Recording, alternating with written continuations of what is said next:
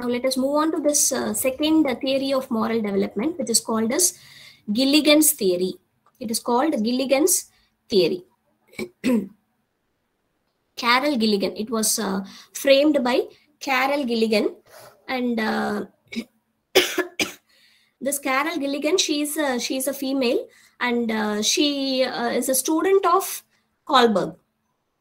Okay, and what she criticized is that this Kohlberg's theory of moral development is completely male-oriented, male bias. That is, he has explained the response to, dilemma situation to only a group of males, and he has obtained the responses, and he has derived the stages of moral development and levels of moral development based on the response that that male will give. Okay, so completely it is male bias. This is what is a critic that she made on Kohlberg's theory of moral development. And what in addition she said is, morality of males and females are different. The moral values or principles, practices of moral values by a male and a female, or decisions that are taken by a particular male and a female in a particular situation, it differs.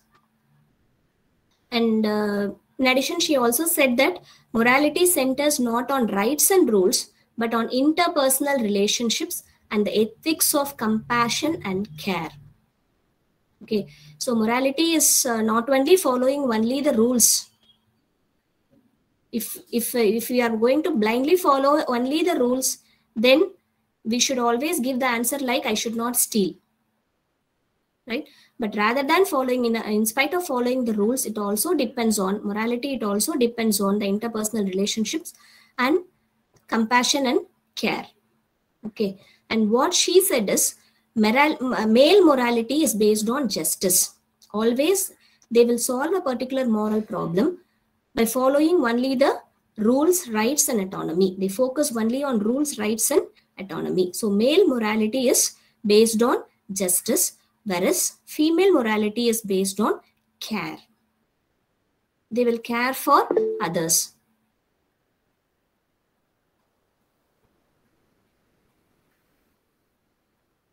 Does anybody want to say something? Aishwarya? Hope I'm audible in both the links. Are you with me or not? Yes, ma'am, you are audible. Yes, the other link? Other link. Can one of you answer?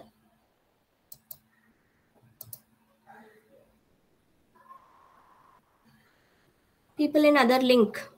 The second link. Audible. Okay.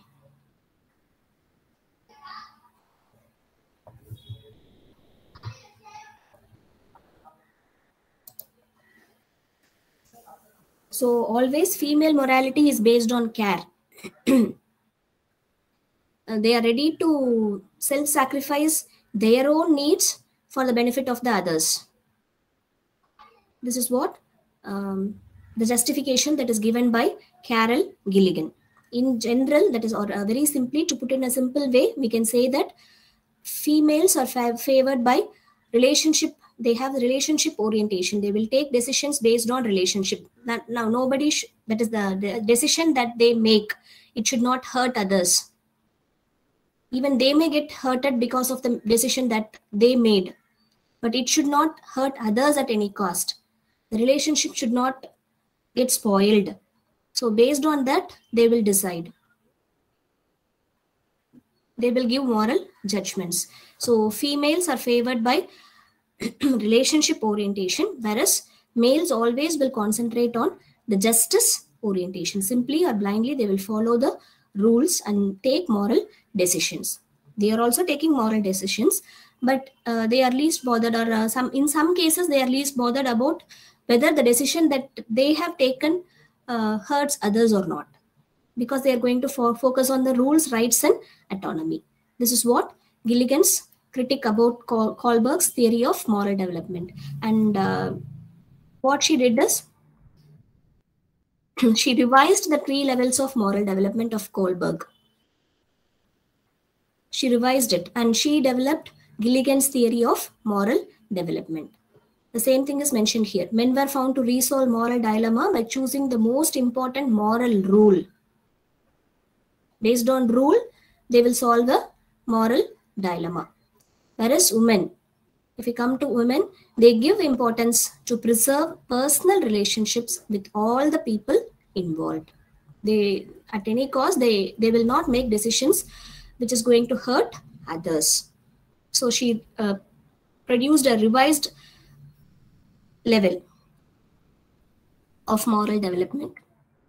And this is called Gilligan's theory. And here again, there are three levels. One is pre-conventional, conventional, and post-conventional. If you look at this pre-conventional level, it is almost same as that of Kohlberg's theory. If that is it has a desire to satisfy their own needs. I have to avoid punishment. I will obey the rule. So pre-conventional level is the same, which is found in all young children's, right? So pre-conventional level is same as that of Kohlberg's first one, which is right conduct, is viewed in a selfish manner solely as what is good for oneself. Okay, and coming to the second level, there is slight modification in the second level called conventional level. And here the importance is on not hurting others and willing to sacrifice one's own interest and help others. In conventional level, people will, rather than their own interest, they will also try to please others. But here, in addition to that, Kohlberg's point, she added that if the same level of moral development is found in women, she will always take decisions based on not hurting others. They are ready to sacrifice even their own needs to help others.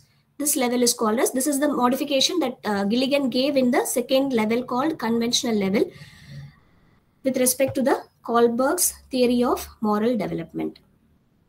And this is the characteristic feature of most of the women's, right? At the post-conventional level, a reasoned balance is found between caring about others and pursuing the self-interest. So here again, they will care more for others. They don't want to spoil the relationship.